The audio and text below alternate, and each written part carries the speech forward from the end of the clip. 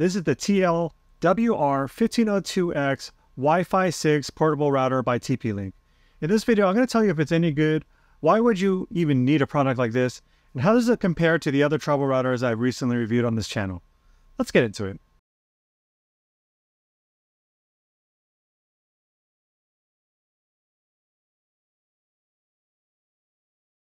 I recently did some videos on some travel routers by GL-iNet, and I've done some videos on turning your Raspberry Pi into a travel router. Today we're looking at a travel router by TP-LINK. My name is Patrick and this is Everyday Tech. Everyday Tech for everyday people. TP-LINK is a very well-established company that's been around for a while. I actually use some of their products in my home network here, and I've used a bunch of their products in the past as well. So I was really happy that they reached out to me and asked me if I'd take a look at this travel router here. Full disclosure, although TP-LINK did provide me with this product for free, they're not viewing this video before it goes up. All my opinions are my own. Before we go on, let me tell you why you would even need a travel router. Now, I've mentioned this in my past travel router videos, but I thought I'd quickly mention it here. First, it's the matter of convenience. If you are in a new location and you have a bunch of devices that need to connect to a new Wi-Fi network, instead of connecting all those devices to the new Wi-Fi network, you can just have them connect to your travel router. You can set that up beforehand. And then when you get to the new location, you just have to worry about connecting the travel router to the new location. Second, it's the matter of security, especially when you're, let's say, at a coffee shop Wi-Fi network. A lot of times that traffic is unencrypted, and so your data is just open to everyone who's listening. Also, this just gives you another layer of protection. And then also, if you connect this to a VPN network, that gives you also another layer of protection.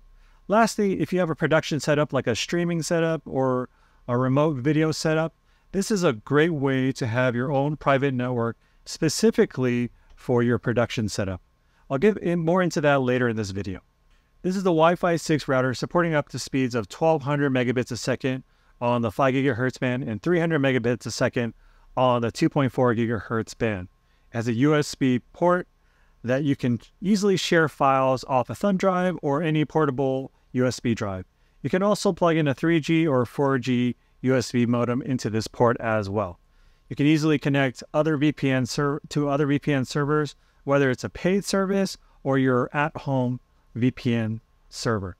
This is very portable and can be easily powered up by a power bank, although you need to check the output of your power bank, and I'll get into that in a moment. Looking around this device, we can see that this is a very sleek and good-looking device with its all-black finish. On the front, you have this cool heatsink style vent design with an indicator light right in the middle. On one side, you have more vents with the TP-LINK branding. On the other side, we have the WPS/reset button. Now, if we hold this down for 1 second, this puts it into pairing mode to pair with devices that support WPS. If you hold it down for 6 seconds, this will reset the router itself. Next to that, we have the switch mode. This router can be put into 3 different modes. We have access point mode, hotspot mode, and router mode. And let me illustrate what these different modes do. So let's start with AP mode or access point mode. Let's say we're getting our internet connection from our home network here.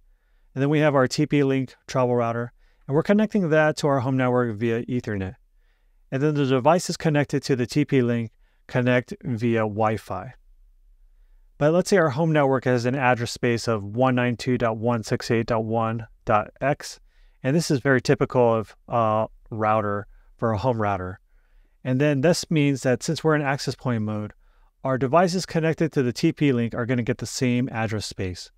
Basically, they're on the same network as other computers. So if we have other computers connected to the network, even if it's not connected to the TP-LINK, they are given the same address space, they're on the same network. That means they can see our devices that are connected to our TP-LINK travel router.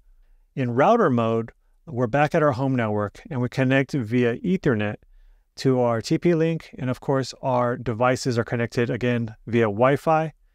And again, our home network has this address of 192.168.1.x, but since we're in router mode this time, our devices connected to the TP-LINK are given a different address space, 192.168.0.50. Now, even though it's a difference of one number on the third number there, it's a totally different subnetwork. It's within our home network, but it has its own subnetwork, which means other computers that are connected to our home network that are not connected to the TP-Link have no access to our subnetwork or our private network. All the internet traffic that's being sent from our home network to the TP-Link is routed into our little subnetwork there. So this gives you a little bit different security or different setup depending on your needs. And hotspot mode, and you typically use this at a coffee shop or a public Wi-Fi.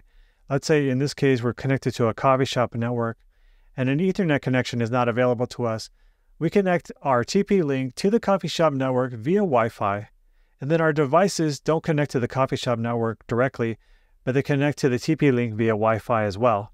And the coffee shop network has, let's say, an off address space of 172.16.101. Our devices connected to the TP-Link are given an address of 192.168.0.50 and 0.51. Basically, the TP-Link created another private network which our devices are connected to, but it routes the internet from the coffee shop network to our devices there. So what this means is other devices connected to the coffee shop network can't access this private network that you just created with the TP-Link. So they have no access to it. Looking at the ports at the back, going from left to right, first we have the USB-C power port, which does support power delivery and quick charging ports. Now, one thing to know is that you need to look at the power requirements for this thing. Yes, you can power it with a power bank, but the power bank needs to output 9 volts or 12 volts. So with my old RAV power bank, the USB-C port only outputs 5 volts of power, which means I have to use one of the other USB-A ports that does output at a higher voltage. This is more an issue of my particular power bank, but if we compare this to the GL-iNet portable router, the GL-iNet only requires 5 volts of power. I'll get more into that when I do a head-to-head comparison between these two routers. Now moving on to the USB port, this is where we can plug in a USB drive or a USB modem. This is a USB 2.0 port, so it only supports up to 480 megabits a second. Now the good news is that it does seem to support a wider variety of file formats. It was able to read my macOS formatted portable SSD drive, which the GL-iNet didn't. Finishing up on the ports, we have two gigabit Ethernet ports. One is a LAN port and one is a WAN port. There's no option to convert the WAN port into an additional LAN port though. There is an admin interface and it's via a web interface. They do have a dedicated app just like the other travel routers do, but I always prefer the web interface because I never know what device I'm going to connect to the interface itself. Once we connect into our travel router and we go to the dedicated web address for the web interface, we come to this page. This first page shows us our network map. First, we can see what internet connection we're connected to. Right now, I'm not connected to anything, but this would give us information on our internet connection.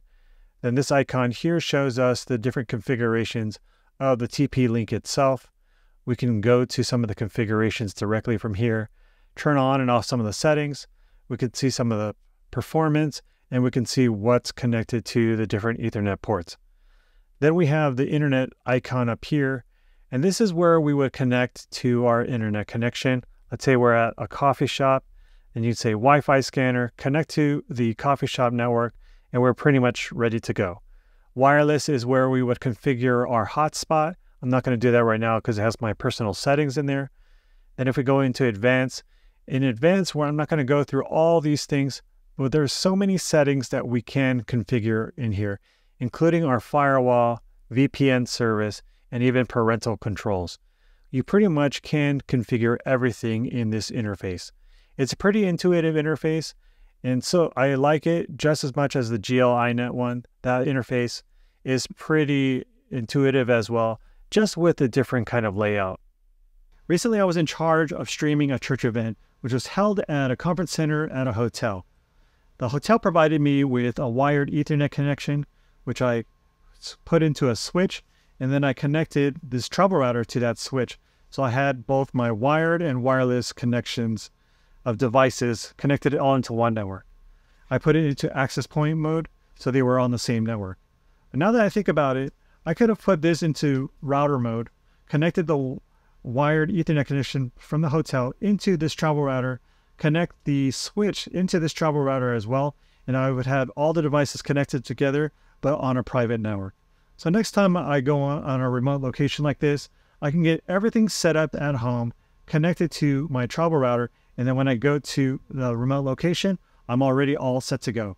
So how does this compare to the GL-iNet travel router, and in particular the Beryl AX model, which is also a Wi-Fi 6 travel router? Let's do a head-to-head comparison between the TP-LINK and the GL-iNet. We're going to be comparing the following features: connection speed, network ports, USB ports, interface, power, and price. As far as connection speed is concerned, the clear winner here is the GL-iNet. It has a rating of 2400 megabits a second on the 5 gigahertz band. That's twice the speed of the TP-LINK. Now, even though it is twice the speed of the TP-LINK, in real-world use, you may not ever hit that 1200 megabits a second speed, depending on your device and depending on your connection speeds.